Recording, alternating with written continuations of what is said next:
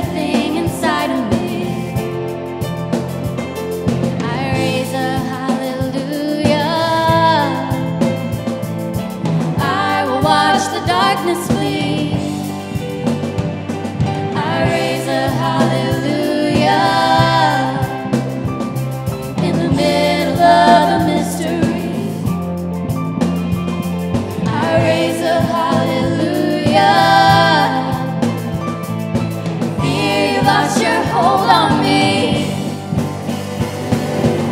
I'm gonna sing in the middle of the storm. Louder and louder, you're gonna hear my praises roar.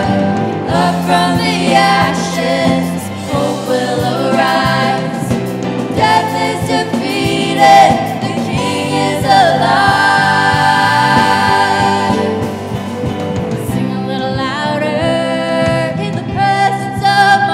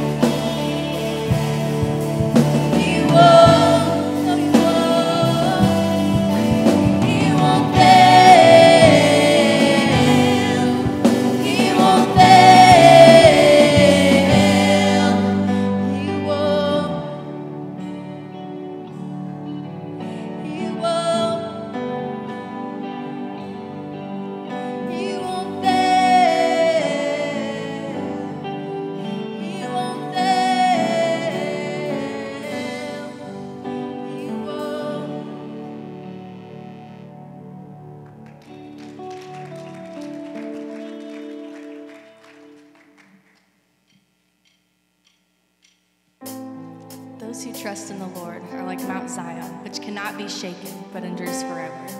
As the mountain surrounds Jerusalem, so the Lord surrounds his people, both now and forevermore.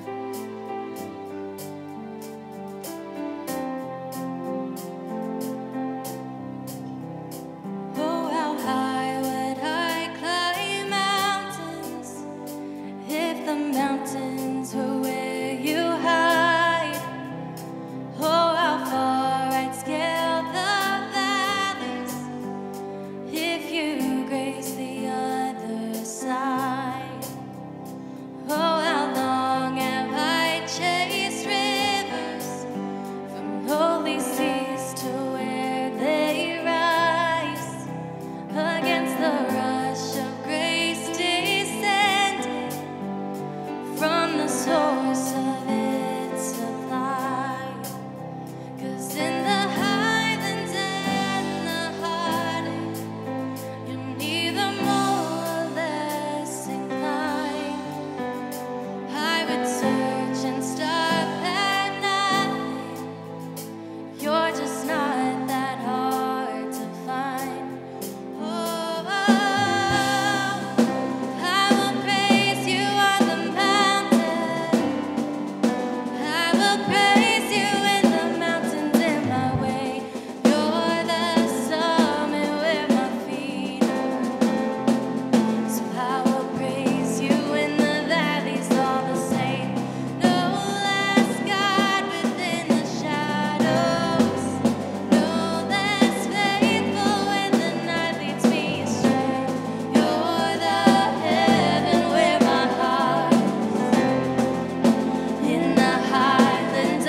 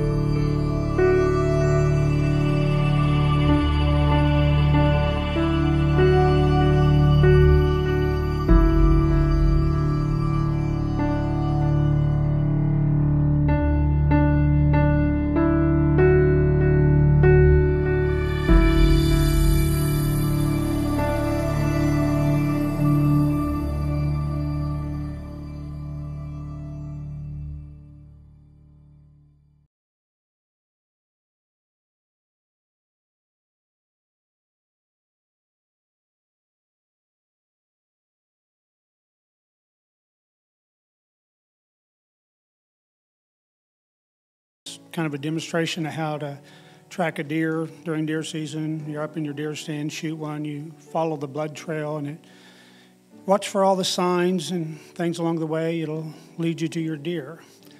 And I want to tell you, I believe that God does that with us. And there's sometimes certain events that happen where He's speaking to us. And like I said, I'd like to tell you that God does this. The same thing, He gives us signs and signals to get our attention. Please don't think that I'm trying to say that every time something happens that comes across the news that you need to find something God's telling or speaking to you. But there are sometimes events where He is doing that. He did this time and time again in the Old Testament with the nation of Israel. And He's been doing this with us also. And I believe if you follow the signs and the trails and look at these events that I'm going to tell you about, I believe you'll find God speaking to you and I. And that major event was not on 9/11 in 2001. That was when the towers, we were attacked. He was speaking to us as a nation and as individuals. Have you ever asked yourself why it was on the date of 9/11 that we were attacked? 9/11 was not an arbitrary date. God doesn't work that way. His timing is always perfect and with a purpose. And why the Twin Towers? Did you know they broke ground on the Pentagon on 9/11, 1941? And also, Henry Hudson sailed up the Hudson Bay on 9/11, 1941. Henry Hudson sailed up that bay on a ship called the Half Moon. I'm not trying to say that one single event brings judgment on any nation, but any nation that has been blessed as much as we have, there's consequences for pushing God away. For instance, just one detail about this event. There are many more. Did you know when abortion was made legal in New York City? It was in 1970. And in 1973, it was made legal nationwide. Did you know that they broke grounds on the Twin Towers in 1970, and it was finished and completed in 1973? If you think these dates are random and that all of this, that this is all there is in these events, you're sadly mistaken. Remember that ship I just told you about, the Half Moon that Henry Hudson sailed up Hudson Bay on? Did you know there was a replica of that exact ship, the Half Moon, in the harbor on that very day that the Twin Towers fell? That is not something man can orchestrate. And also, if you think 9/11, 2001, to COVID-19 and 2020, which is a span of 19 years, is random, it's not. Our Father sometimes whispers to us. Sometimes when we're not listening, He shouts. 9/11 was a shout. In Ecclesiastes 1-6 in the Good News translation, it says, "What has happened before will happen again. What has been done before will be done again. There is nothing new in the whole world." There is a pattern to life, just as Solomon says, that any nation or people that has known God and turned away from Him will suffer the same fate as the ancient nation of Israel did. All Scripture is God-breathed. 2 Timothy 3:16 and 17. All Scripture is God-breathed out by God and profitable for teaching, for reproof, for correction, and for training in righteousness, that the man of God may be completely equipped for every good work. The point of telling you about all of this, following this trail, can you see God's fingerprint on all of this? What is He saying to you as an individual and to us as a nation? Any nation and people that God has blessed so much and cared for so greatly, as God has done for us, then starts pushing Him out, it doesn't go so well. As Solomon said, nothing new under the whole world, but there is one thing that can change that cycle for you and I, and it is only through the cross of Jesus Christ. that this coming judgment can be broken. He took the wrath we so justly deserved and took it upon himself. Are we willing to look at these cycles and patterns? Are there any 9/11 events in your life that God is trying to get your attention? Remember, Mark said a few weeks ago, every knee will bow. Will it be to hear, well done, good and faithful servant, or away from me, for I never knew you? As we come to this part of our service, we have just finished praising God with our singing and worshiped. Now we need to reflect on how has our walk brought glory to God this week for what he did for us on the cross. Dear Heavenly Father, I pray that we would each examine our lives and turn to you, not let it be a 9/11 event in our lives, but hear that whisper and turn to you, to the cross, and ask for your forgiveness. May it not be that we have to have a 9/11 event in our lives. In Jesus' name we pray.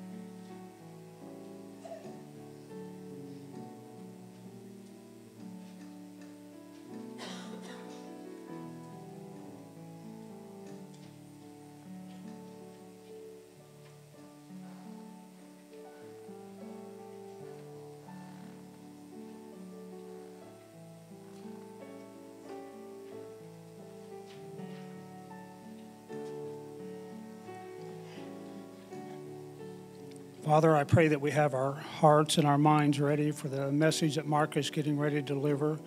I pray that we will honor you and glorify your name this week as we live out our life here and be a witness for you. In Jesus' name I pray. Amen.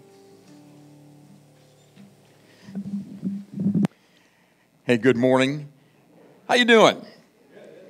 Hey, if you have a Bible, turn to Habakkuk.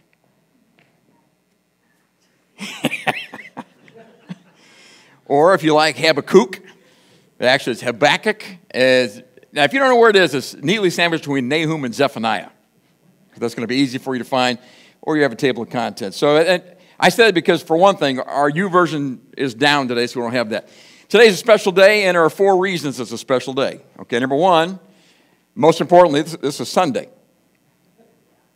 Hello? It's Sunday, and the church is gathered, and we sing songs of praise. We'll study the Word of God. We've had the Lord's Supper. It's Sunday. That's a special day. Number 2, this is, come on up here if you would, please, Corinth. This is Corinth Whetstone's last Sunday with us before she goes to Bible college at Ozark Christian College, Joplin, Missouri, studying for the worship ministry, and we're proud of her. That was your, yeah.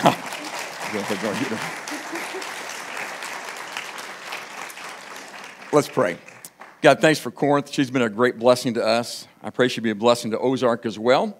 Use her as she trains and serves down there. Thank you for Corinth. In Jesus' name, amen. Thank you.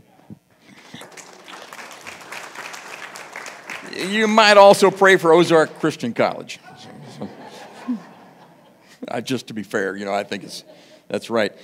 So that's 2 reasons. It's Sunday. It's Corinth's last day with us too. She goes to college. Number 3, today is January 8th, which is Elvis's birthday. Huh?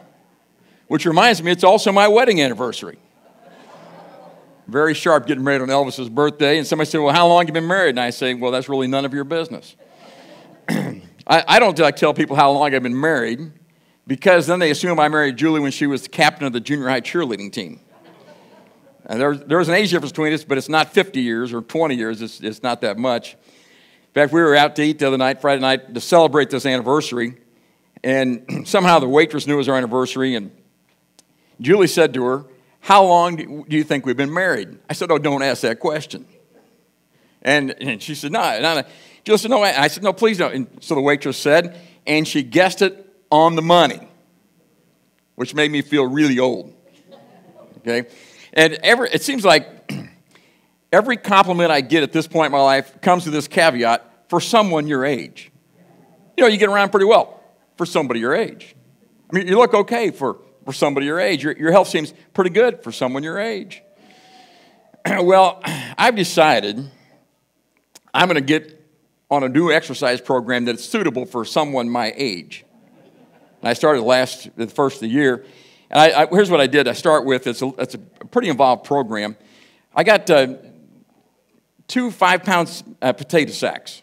And I hold them straight out like this. Now, I don't know if you've ever tried this or not. That's not as easy as it looks. Okay, I hold those sacks out there like that. It makes your chest cavity burn. It works your abs. Your arms begin to tremble. And I've done it for a week, and I've gotten where, believe it or not, in 1 week, I can do it. I thought there'd surely be applause. That's pretty good. And this week, I move up to 10-pound potato sacks. Whew. And I don't know how long it'll take me to get that done. If I get that done, I moved up to 20-pound potato sacks. When I get 20-pound potato sacks done, then I'm going to put a potato in each sack, which will make it considerably more difficult. This week was tough as it was. Sorry about that. Wasn't right, was it? The Bible says physical training is good. It profits a little bit, but godliness is profitable in all things. And I really want to have a healthy body. I want to die healthy. Anybody else? I want to die healthy and in my right mind. It's not too much to ask for. And I don't know if I'll be able to pull that off because I know the body, no matter what you do, that it's not going in a great direction. But more importantly, I want to have my faith grow from now until the time I leave this planet and don't need faith anymore. I want to have a stronger faith because tough times demand a tough faith. And so I want my faith to grow this year. Matthew chapter 13 says this, Jesus speaking, the seed on rocky soil, the word of God represents those who hear the message and receive with joy. And most of you have done that. But since they don't have deep roots, they don't last long. They fall away as soon as they have problems or are persecuted for believing God's word. Tough times require a tough faith. So this series out of Habakkuk is a study of faith and how to have the tough faith that kind of makes it through the hard times. We're going to look at 3 chapters. Today it's wondering, what in the world are you doing, God? Next week it's waiting on God to really show. And finally it moves to worship. But there's this process through the book. It's an unusual book. Of all the prophets, Habakkuk is different than all the others because in this book he never preaches. Prophets are preachers. They usually scald the people like John was talking about. Here's what you've done wrong. Here's what God's going to do. That's exactly the Old Testament prophets, most of them do. Habakkuk isn't like that. Habakkuk does this. He says, God, what are you doing? It's not his problem is with God, not with the people. So it's an unusual book that way. So let me read the first 4 verses, and you follow along if you would. Habakkuk chapter 1. It says, this is the message that the prophet Habakkuk received in a vision. How long, O Lord, must I call for help, but you do not listen? Okay, you ever felt that way? God, I'm praying, I'm asking, and you're not listening. Violence is everywhere I cry, but you do not come to save. Violence in the classroom, violence in the street. Must I forever see evil deeds? Why must I watch all this misery? Wherever I look, I see destruction and violence. I'm surrounded by people who love to argue and fight. Hello? Do you see that? I'm surrounded by people who love to argue and fight. And they'll pick a fight about anything. And we have professional fighters. We call them lawyers. And I'm surrounded by people who love to argue and fight. Come on now. The law has become paralyzed. There's no justice in the courts. The wicked far outnumber the righteous, so that justice has become perverted. People still ask questions like that all the time. God, what are you doing? God, why don't you do this? Does it seem to you that evil people, God, why do the evil people get by? Why do evil people prosper and the good people suffer? God, what's going on? Why does that old reprobate live to be 102? You don't ever see that on the news? He's 102 years old. He's been he's rotten life. And then a 42-year-old man who loves his family gets killed in a car accident. What, God, what's going on? Doesn't make any sense. God, we tried to raise our kids by your word. We brought them to church. We taught them best we could. And now they're a mess. They've left the house and they're a wreck. And there's other people that they didn't even try. And look, their kids are doing fine. What's going on? God, I'm financially, I'm trying to follow your word. I'm trying to give. I'm trying to save a little bit. But there's not enough money. And meanwhile, the guy next to me, he's got more than he wants, more than he needs. I go to work. God, I go to work, I work hard, but this self-promoter, he's the one who gets the promotion. I don't get anything. God, what's going on? Why is it? Does this sound familiar to anybody yet? Why do I have to battle with depression? Why can't I sleep through the night? God, what's going on? And here's a good one. God, I pray and I ask, but you just don't do what I ask. God, are you even listening? You could do something, but you don't. Why not? Now, Habakkuk is a committed believer. He's bothered by what he sees in the world that doesn't rhyme with what he believes about God. You ever been there? God, I believe this about you. I believe you're good. I believe you're in charge. But this thing's going on. Why is this going on? God, Here's a little context for you. Habakkuk, he's called a minor prophet only because it's a short book, just 3 little chapters. He wrote about the year 600 BC. Israel, the northern tribes, have been taken away into captivity. Judah in the south are doing okay. Under Josiah, there was a great revival. They slipped toward idolatry, but began to do the right things. The nation went well. Josiah died. And the nation slipped back into idolatry, rebellion. And there's violence in the streets. Things are terrible. And he is praying for revival. God, let's go. Clean this out. Make this better. Help these people. That's what he's praying about. Habakkuk means to embrace or wrestle. But Habakkuk is not a sitcom sermon. I like sitcoms. Anybody else? We could list a bunch of them we like, but here's a basic recipe for a sitcom. A little bit of humor, a little bit of tension, and 24 minutes later, without the commercials, everybody's happy. Over the lunch hour one day this week, I watched season 1, episode 1 of Mary Tyler Moore. What a happy time. The little bit of problem, but by the end of the show, everything's good. And I've got 8 more seasons to watch. Maybe not. This is not a sitcom sermon where there's a little bit of tension, everything, and then boom, everybody's happy, a little humor. No, it's not that way at all. In fact, it goes this way. There's a little tension, then there's a drama, and then there's some unanswered question. God, what are you doing? Why doesn't this work? In fact, he argues with God. This just doesn't seem right.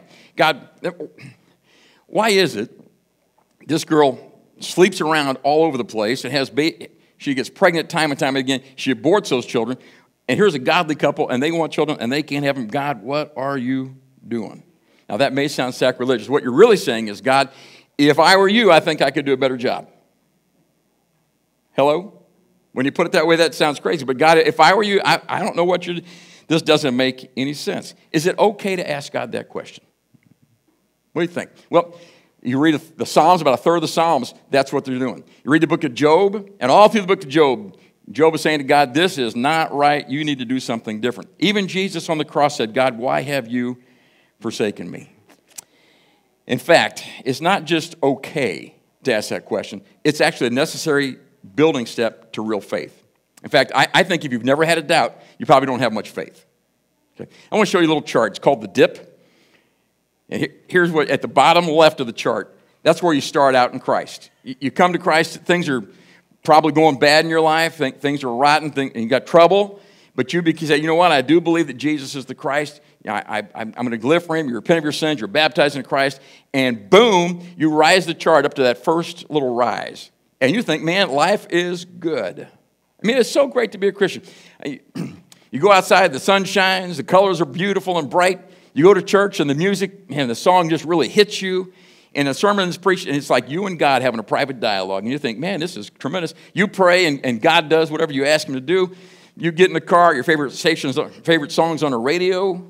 You pull up to Walmart, there's a brand new parking place right up front. They got your name on there. You just slide in, things are good. And that works for a while. But what happens, eventually, we all hit the dip, okay? And you go down. And then you go to church, and the music's go, why did they sing that song? And is that preacher still talking? I haven't heard a word yet. He just keeps on rambling away. I pray. Nothing happens. I get in the car. The radio won't even work. Okay, I go to Walmart. I got to park in the back. So I get out of the car. The thunderstorm comes, and I'm drenched, and you're walking up there going, God, what is going on? Somebody I love gets sick. I pray, and they die. And you're in that trough. That's a bad place to be. So what do you do when you're in the dip? Let me just ask. How many of you have been in the dip? How many of you? Can I just get an honest somebody? I've been in the dip. Okay, and those of you who are afraid to raise your hands in church, I don't blame you, because you could get called on. Yeah, if you've been a Christian for long, you've been in the dip. What do you do when you get to the dip? Well, you have 3 choices. Number 1, you could deny reality. And I know a lot of Christians like this who just put on a happy face and go, everything is wonderful, when their life is terrible. Okay? You can try to live that way for a while, but it is not a good choice. So some people do that. They just try to deny it. Other people simply walk away from the faith. And I've seen a lot of people in my life who became Christians, just like the rocky soil, but when the dip came, they just walked away and said, well, this is not working for me. And I don't know if there are other people who are lying about it or not. Maybe they're lying. Maybe they're not even telling the truth, but this isn't working. I'm out of here. Or you can lean into God in the midst of the dip. Now, the good news is, if you lean into God in your dip, he will take you to new heights. Whoop. And there will be a greater intimacy at the end than there ever was in that first little rise. I can honestly tell you this, that the 40th year of marriage is better than the 4th year of marriage if you work at it. Now, I thought we got married in a fever, hotter than a pepper sprout. We went down to Jackson. Every till the fire went out. And it was great when we got married. And the 4th year of marriage, I think that's the year Luke was born. You know, that's pretty good. I'm telling you, the 40th year is better than the 4th. But to get to the 40th year, you got to go through the dip. Now, I know we have young people in the house. Some of you are looking at getting married. Can I just tell you that after you get married, there's going to be a dip? And I thought all the people have been married a long time ago. Amen. Am I wrong? There's going to be a dip. You're not going to be on the mountaintop every day. There will be a dip. What do you do when the dip comes? James chapter 1. Consider it all joy, my brothers, when you encounter various trials. Know that the testing of your faith produces endurance. Let endurance have its perfect result, that you may be perfect and complete, lacking in nothing. Some of you are in the dip right now, and you're asking the very same questions Habakkuk asks. And yet, he gave all those questions, the first 4 verses. Did God answer him? Yes, he did. Now, most of the time, when you ask those questions, God is not going to answer. You know that? You're just going to have to live with the questions. But he answers them, and it's in verse 5. The Lord replied, look around the nations, look, be amazed. I am doing something in your own day, something you wouldn't believe, even if someone were to tell you about it. Now, we always want the answer is, God, why? And usually God says, I'm not telling you why. But this time he says to Habakkuk, here's the reason. Okay, verse 6. I'm raising up the Babylonians, a cruel and violent people. They will march across the world to conquer other lands. They're notorious for their cruelty. They do whatever they like.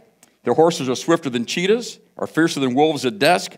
Charioteers charge from far away. Like eagles, they swoop down. They devour their prey. Oh, they come, all bent on violence. On their hordes advance like a desert wind, sweeping captives ahead of them like sand. They scoff at kings and princes. They scorn all their fortresses. They pile up ramps of earth against the walls and capture them. They sweep past like the wind and are gone. But they are deeply guilty, for their own strength is their God. So Habakkuk says, God, why? What's going on? And God says, you want the news? Here it is. I'm sending the Babylonians to chastise you and to teach you to do better. The Babylonians? Well, that's what he says, verse 12. O Lord, my God, my Holy One, you who are eternal, surely you don't plan to wipe us out. O Lord, our rock, you've sent the Babylonians to correct us, to punish us for our many sins. But you're pure. You cannot stand the sight of evil. Will you wink at their treachery? Should you be silent while the wicked swallow up people more righteous than they? Are we only fish to be caught on a hook, to be caught and killed? Are they only sea creatures that have no leader? Must we be strung up on their hooks and caught in their nets while they rejoice and celebrate? Then they'll worship here's how evil they are. They will worship their nets and burn incense in front of them. These nets are the gods who have made us rich, they'll claim. We let them get away with this forever. Will they succeed forever in their conquest? God, he goes from, aren't you doing anything to God? How could you? How could you possibly send these folks after us? Now, that's my sermon for the day. That's just about it. I mean, because you will be, it's a sermon in the dip. Bad times. Habakkuk sets an example, and there are 3 truths that come from his example for people in the dip. First is this: overcoming faith wrestles with the mysteries of life. If you want faith that goes a distance, that makes any difference in your life, it will have to deal with the mysteries of life. A deeply committed Christian can ask questions and have doubts at the same time. In fact, doubt is the source of faith. See, Habakkuk still believes in God, but the circumstances have rocked his faith. Here's what I believe about God. Here's what I see in the world. How can I make any sense of this? He couldn't reconcile them. The problem of evil has challenged us. We say a little prayer, God is great, God is good. Okay? And I believe both. Some people just believe one of that. Some people just believe God is great, but he's not too good. Others believe God's good, but he can't do much. I believe God is great and God is good. If that's true, why is there so much evil in the world? Now, that wouldn't be a problem for Habakkuk's neighbors who believed in many gods, because maybe this God's stronger. Or maybe they believe in a God who just created the world and walked away. And the atheist has no problem with evil. Why would he expect anything good? But if you believe in God, why is there so much evil in the world? But Habakkuk is a believer. In fact, every day, he would have said a little prayer called the Shema, Deuteronomy chapter 6. It goes like this: Hear, O Israel, the Lord is our God, the Lord is one. You shall love the Lord your God with all your heart, with all your soul, with all your might. And therefore, he wrestles with the problem of evil. And again, understanding why it happens isn't going to be much help. God, don't you care, and how is this fair? Tough times reveal a flaw in our faith, and the flaw is this: we somehow think that God exists to give us the life we want. I'm going to say it again.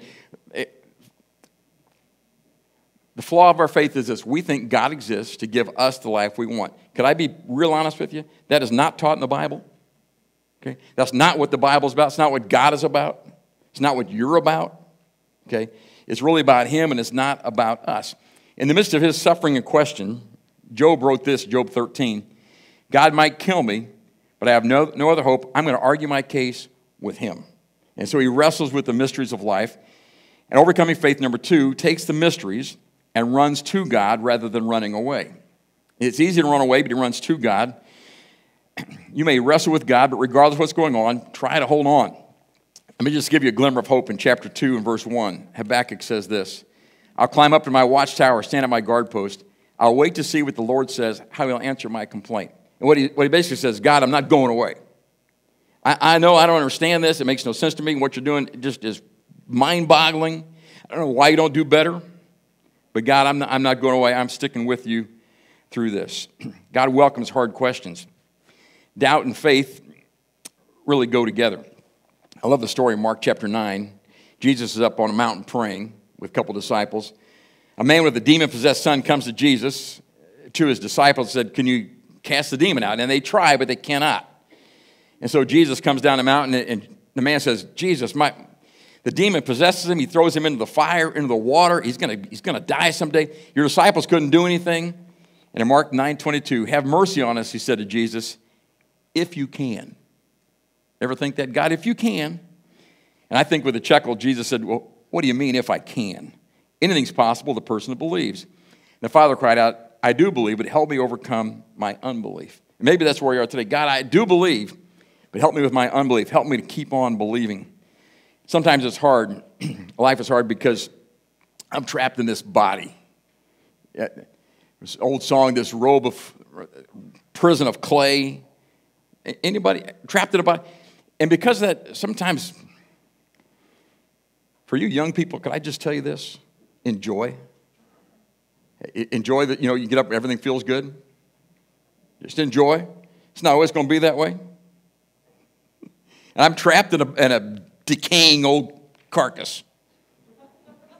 I am. And I got stuff that doesn't work like it ought to work. That's from going to bed.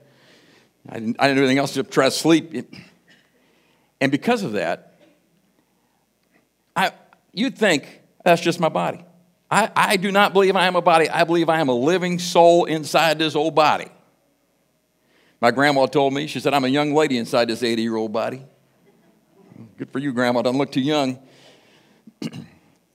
I'm trapped in this thing, and it messes with me. Listen, I know none of you have pain, but when you have pain, you know what I'm talking about. It's hard to be right in the mind when the body's not right. And then I have these fickle emotions I can't do much about. I love the old song that said, I woke up this morning feeling fine. Well, I woke up on Thursday morning feeling terrible. You ever have one of those? And there was nothing wrong.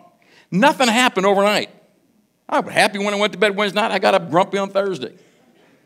I don't know what happened. Life was terrible. That's what was wrong. You know why? Because I got fickle emotions.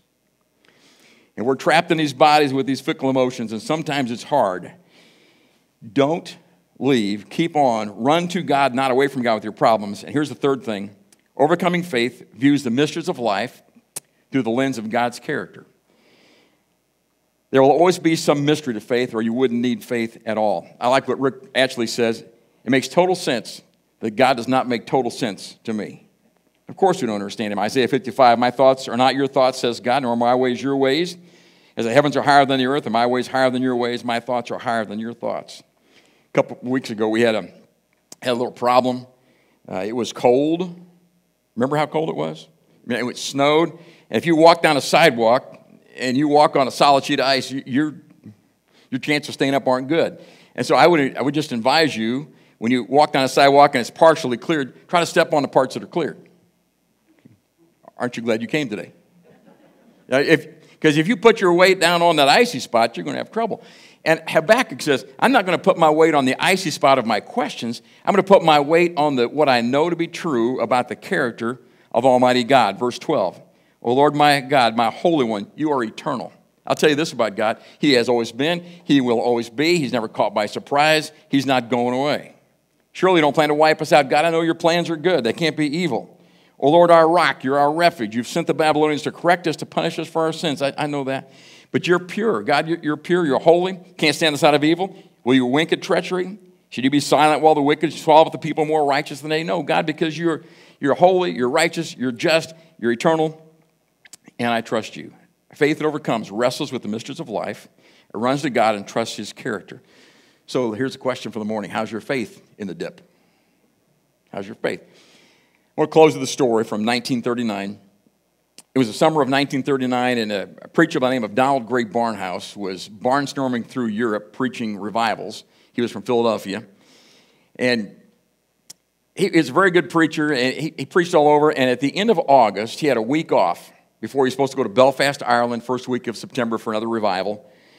And he took his family to a beach in France, to Normandy Beach. By the way, the photos he took of his beach were useful to our government in planning the Normandy invasion. On the way there, people said, you may not get back because the tensions were high and war was imminent and people knew it. He was there for a week. He got ready to go back home, or back to Ireland.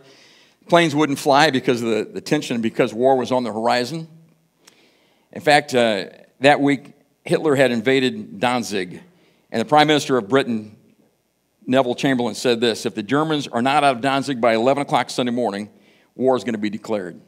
Well, he couldn't get a flight back, so he took trains and then a boat. Finally got to London. When he got to London, the train he was getting on was full of children because they were evacuating children because of the threat of war. He didn't want the children in London when the bombs began to fall. So he took the train, he went up north, took a boat across the water, finally arrived at Belfast, Ireland, 3 o'clock in the morning, supposed to preach the next morning for the church service. One of the guys that met him at the boat said this: I hope you'll have a good sermon.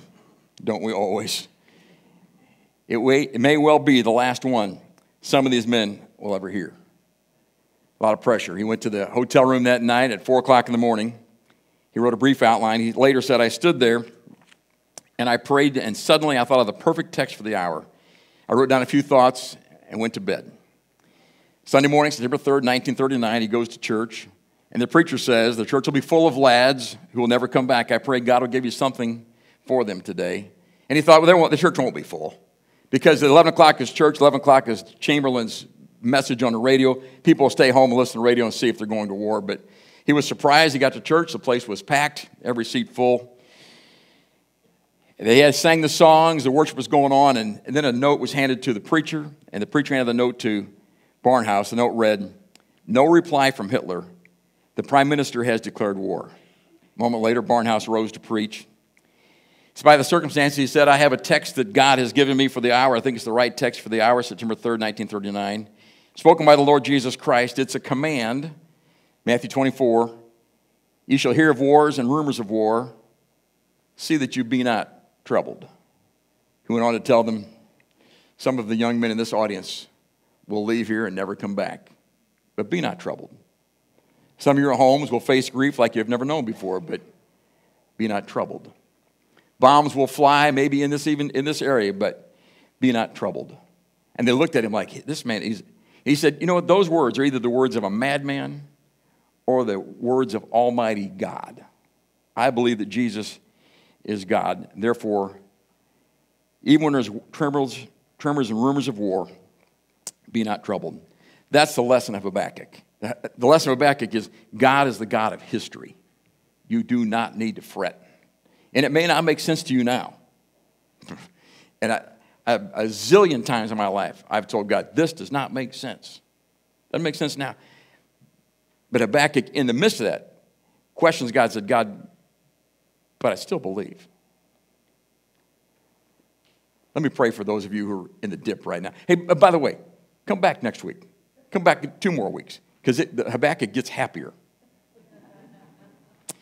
God, I want to pray for people that are in the midst of the dip right now, and they're struggling to find you, struggling to stay with you, and life is shooting craps on them. Things aren't going like they ought to. Their bodies don't feel well. Their relationships are soured. The money's tight. It just doesn't look like there's much good going on. Father, I'm thankful that you can take it when we bring our questions to you. And God, I know you don't often give us a specific answer for what's going on right now, but help us in the midst of our questioning to run to you and to trust you, because we believe that you're Almighty God and you're in control of history and you have good plans for us. In Jesus' name we pray. Amen.